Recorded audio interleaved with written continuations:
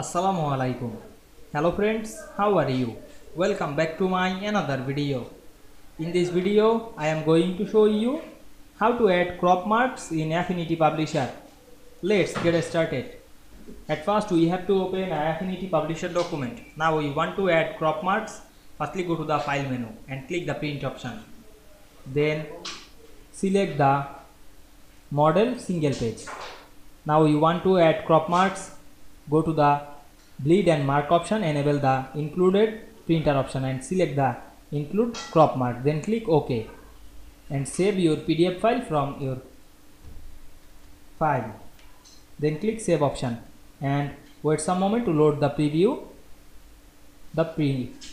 Then we can see here the print preview and here the crop mark.